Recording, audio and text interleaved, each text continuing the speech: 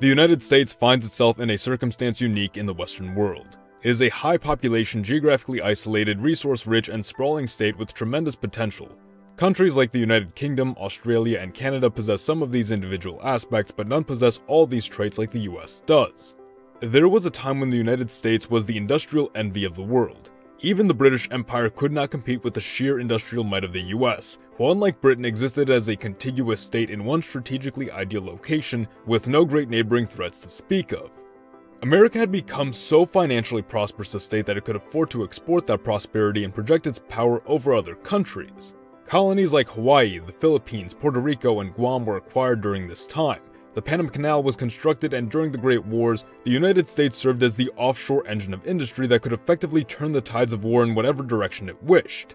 America was an island of a nation, and a highly successful one at that, virtually self-sufficient and fully capable of handling its own affairs alone. Industry and agriculture were plentiful, and the service sector ran like clockwork in balance with the other two. But today, only 10% of American jobs are related to agriculture, not even a fifth of that 10% representing actual farmers.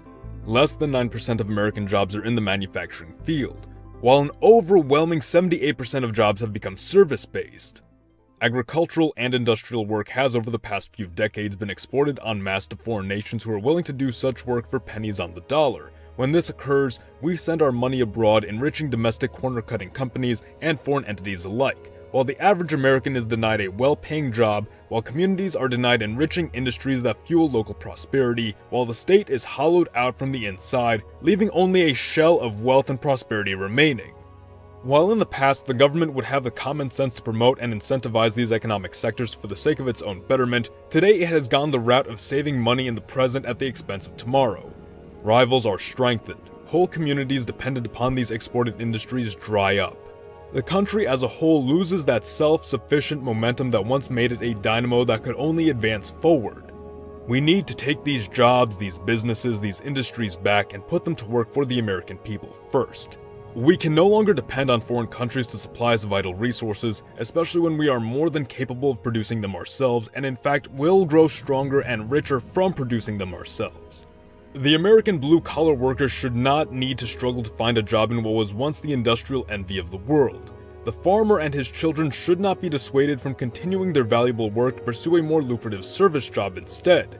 Eager students fresh out of school looking to find a path for themselves should not be condemned to work a dismal service occupation in perpetuity because all other options are few and far between, nor should they be left with a wage they can hardly live off of simply because a foreign worker is willing to do that job at a fraction of the price.